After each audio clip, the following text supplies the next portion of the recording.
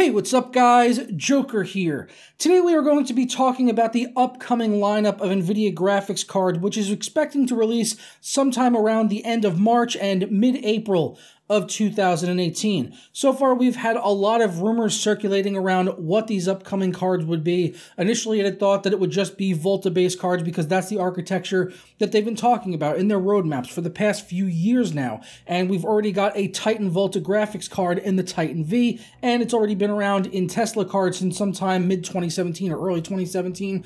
So that's been out there for a while. So a lot of people had thought that the upcoming architecture would just be Volta GPUs.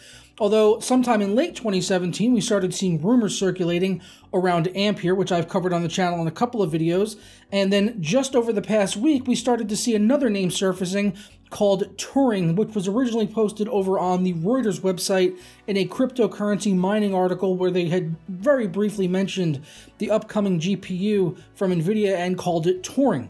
And now we actually have confirmation of that naming scheme actually from Steve over at Gamers Nexus. They just did an Ask GN that they had posted last night, and they had been asked about them planting some kind of Easter eggs in some of their videos, which Steve replied to and actually confirmed that yes, they had intentionally planted a sort of hidden message in one of their videos, and that the upcoming scheme will in fact be called, the naming scheme should be called Turing.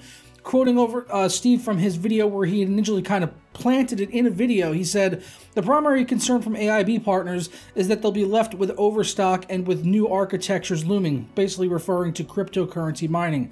And he said, "No Turing test needed for that." Just kind of a quick offhand joke there, but in reality, what he was actually doing was just kind of throwing that out there as the name Turing to let people know that maybe wanted to try to figure it out, that that would be the next Nvidia graphics cards. And in the video, he further goes on to state that yes, after talking with add-in board partners, that the next lineup of GPUs will be called Turing, or graphics cards, I should say. However, we still have the names Ampere out there, and where did that come from? Was it just initially a code name for Turing, which is now actually being called Turing? And also, what about Volta?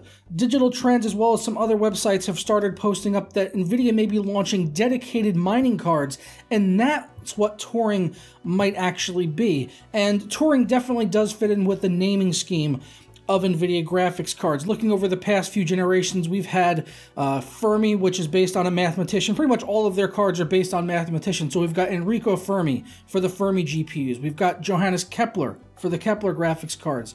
We've got Maxwell, that was the 600 series. Blaise Pascal. And then now Alan Turing, who was not only a mathematician and a scientist, but also a cryptologist.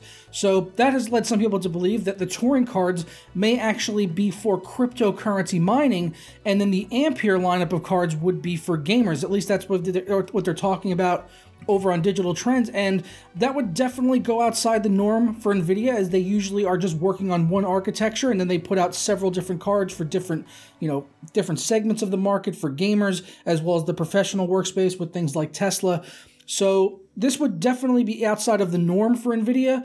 But I think also right now we are in a very unique situation where the landscape of the GPU market is not normal compared to what we've seen in the last 10, 20 years. It's completely changed, and Nvidia might just be adapting to go along with that. So now we've got Turing as well as Ampere, and maybe Turing will be the dedicated mining cards, which seems to make a little bit more sense, at least in the naming, because of Alan Turing and his working on cryptology and all of that. And for those not familiar with Alan Turing, he was a scientist for the British, a mathematician really, who was kind of credited for building one of the first computers, which actually helped to crack the Enigma code that the Nazis were using to encrypt all of their messages being sent back and forth during World War II. And because of the first computer that he built, they were able to crack that. So that kind of does sound in line with cryptocurrency mining if they do choose to go that route. But with Turing and Ampere, where does that really leave Volta? Because they're still referring to the upcoming GPUs as GV104, which in tradition, the second letter there would denote the actual architecture that they're using. So for GV104, that would be GeForce Volta 104. Just like with Pascal, it was GP for GeForce Pascal. For Maxwell, it was GeForce Maxwell, or GM. So that's been their pretty traditional naming scheme. So if they are coming out with I should say, Turing and Ampere GPUs, why are they still calling them GV? Or is Volta still the original base technology, but then they're just segmenting it out into these two different naming schemes? It's all very confusing, honestly, and there's still a lot that we don't know, and we really won't know probably until GTC at the end of March, when Nvidia finally makes their announcement for these graphics cards. So it's just, like I said, it's very confusing, but I just wanted to throw all this information out there so that you're up to date on everything that's going on with these rumors, and so we can really discuss it down in the comments below. What do you think about this naming scheme? Do you think it's going to be called Volta still? Do you think there's going to be Ampere for gamers and then TURING for miners? Hopefully that would be the case, because we really need something to come out right now that will help put GPUs out in the marketplace for everyone, for gamers as well as miners, because both parties are, you know, welcome to buy graphics cards. A customer is a customer at the end of the day, and anyone should be able to buy a graphics card no matter what they want to use it for. But there's no doubt that the shortage of cards being available in the market is hurting really both sides. Miners as well as gamers are both having to pay through the nose for cards that really shouldn't cost as much as they are. So anything they can do to kind of combat that and give cards to miners that are better for mining, and then cards to gamers that are better for what they want to do, I think will be a very good solution at the end of the day if it actually works out that way. There's also the possibility miners could buy up all those mining cards, and then when they run out, they just might switch to buying the gaming cards as well, unless there's some actual hardware-based limitation in there that would really hurt the mining numbers and the hash rates and stuff on those GPUs. So all very interesting stuff to discuss, so I do look forward to your guys' comments down below. I'll be down there interacting with all of you throughout the day in the coming weeks, so let me know what you think about this.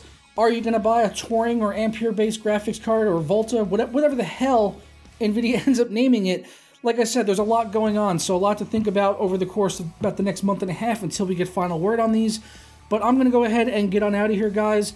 If you enjoyed this video, don't forget to leave a like on it down below, and subscribe if you're not already, and I will catch you in the next video. Ta-ra.